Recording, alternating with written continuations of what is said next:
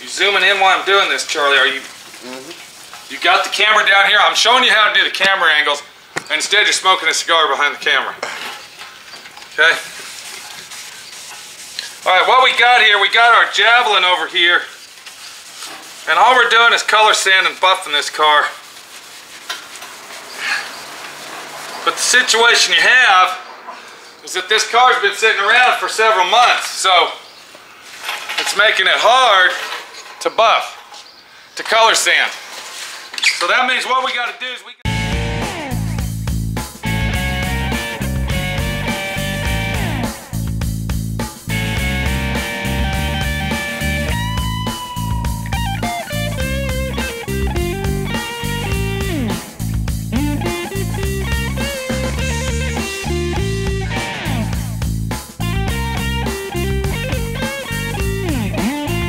I generally don't buff this because when I clear coat it, I make sure the clear is nice and wet.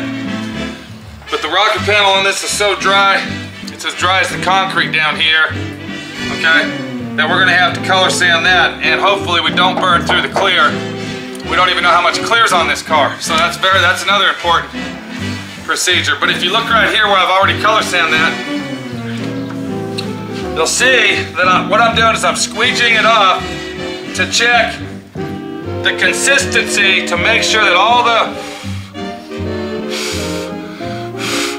if you look right in here, you'll see that all the orange peel is gone, okay? Charlie, he's been sanding this since this morning about 8 o'clock.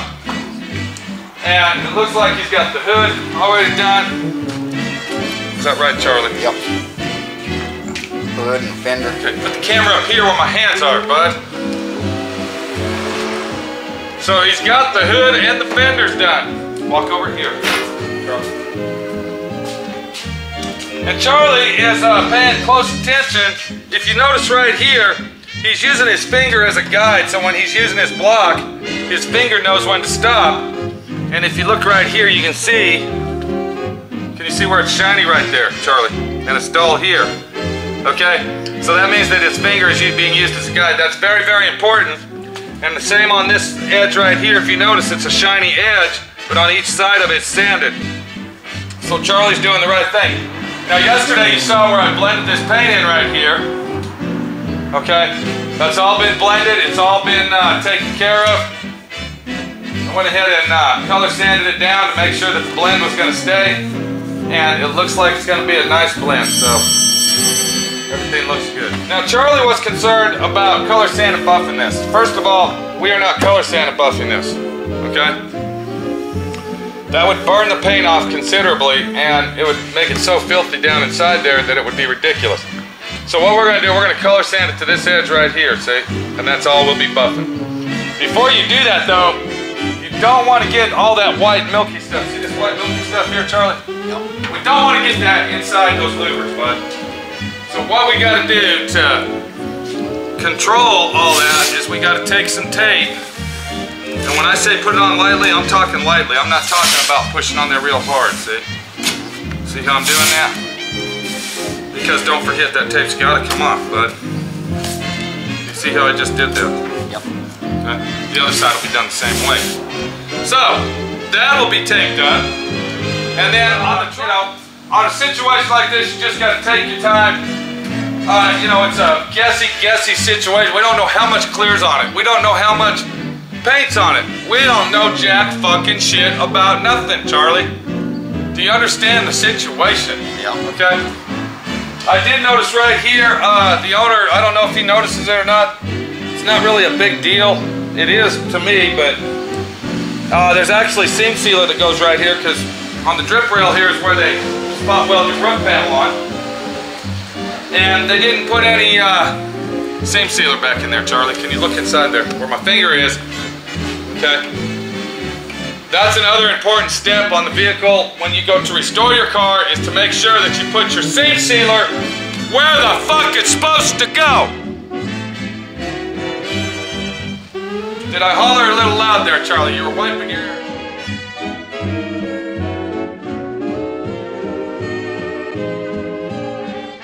Alright, what you see here is this has been color sanded down to 4,000. Now, between me and Charlie, we got it done, okay? This was a big job. Tomorrow, I will buff it out, and hopefully tomorrow afternoon, it'll be leaving. So, this was a quick in and out job. All we were doing was finalizing up the paint job from the previous body shop that had it. That's why you always got to be very, very, very careful to watch what you're doing and, you know, investigate the shop that you're taking it to.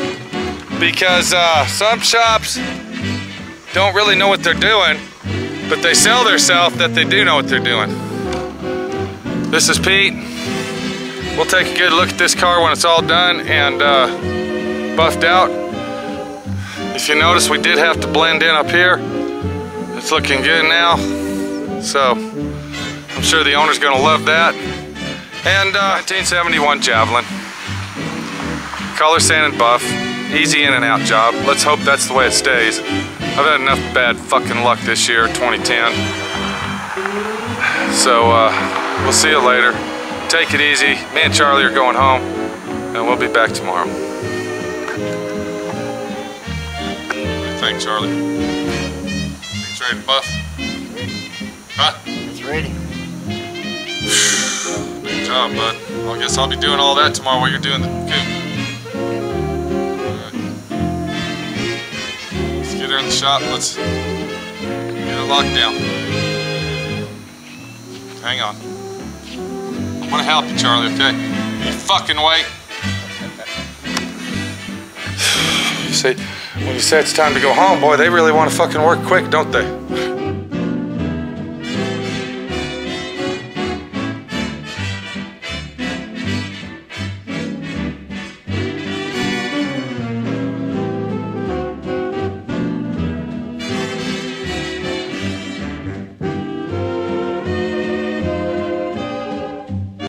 So we'll be back. This is Pete, Southwest Riding Custom. That's Bruno, and we're always here, right? So take it easy, have fun, and enjoy what you're doing. See you later.